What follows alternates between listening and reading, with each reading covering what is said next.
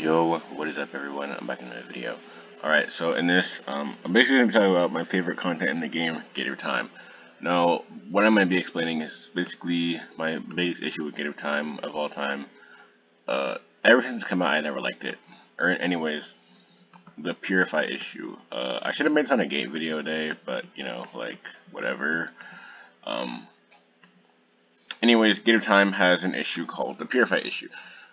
Now what this is basically, Purify is the second, in my opinion, because the first system I'll talk about in another video, but the second worst system in the entire game, in my opinion.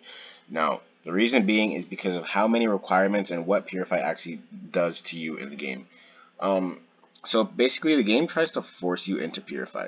Now what I mean by this is they basically make it nearly impossible to pass Gate 4s unless you are that much stronger and that much ahead of where you should where like the average player is, or where the dungeon scaling is.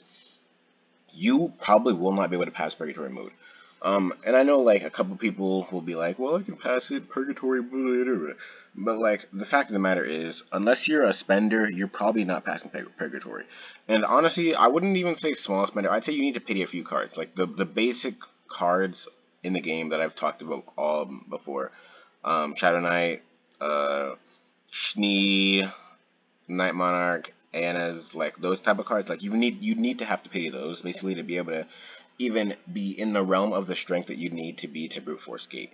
Obviously, that's not all you need. You need more things than that, but that's just in short terms. You basically, me saying you need to spend to be able to brute force Gate. However, if you're like a low spender, you have all those cards, but maybe you're not like spending enough to where you can brute force it and you actually need the Purify requirements, you're probably not going to be able to reach it. Now, the reason being in the first place is emblems.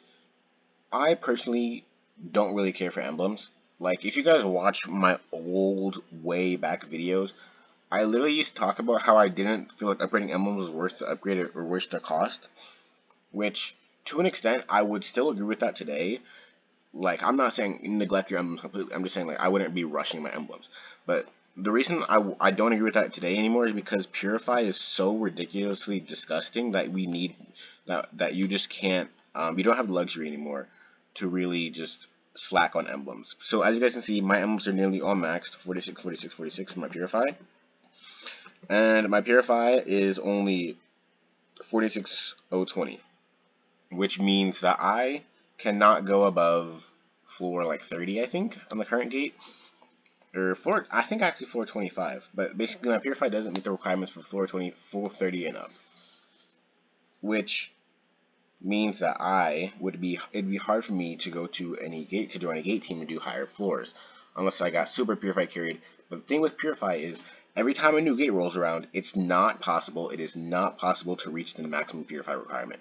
I think that floor 40 this time is going to be around 80k, or actually, I think it's going to be, no, we're already of 80k. I think it's going to be like 90 to 100k, somewhere between there, honestly.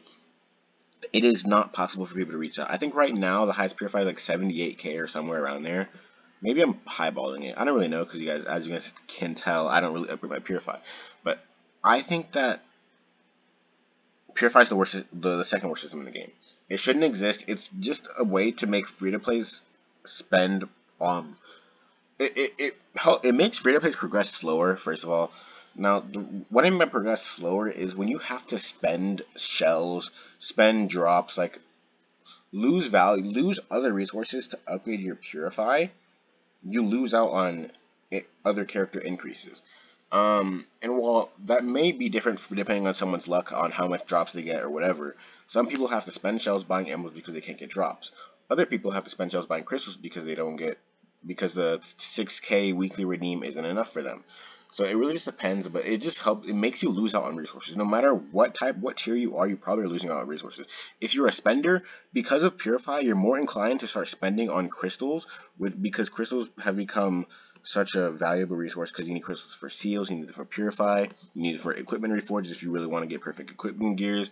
So there's so many uses for crystals, and Purify is just one of the largest sinks of crystals. So I just think, personally, Purify should never have been added to the game. It still shouldn't be in the game. the requirements, the way that they scale it is also really bad because every time a new gate comes out, it is impossible. I think there's only been one. No, actually, I don't think there's ever been a new gate that's come out that where we've been able to reach the maximum Purify from the first season that it's been out.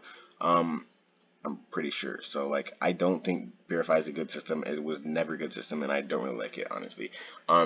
Because it just forces me to play the game in a way that I don't want to by sacrificing resources, and it entices spenders to spend less on other resources, whereas you could buy crystals. Granted, obviously, if you're looking at like bingo or something, and it's like crystals or like a rank 120 emblem, like it's not that big of a difference. But you know, resources are resources at the end of the day. I think it's unfair in my personal opinion. So that's why I believe that Purify is a terrible system. Thanks to you guys for watching. I'll see you guys in the next one.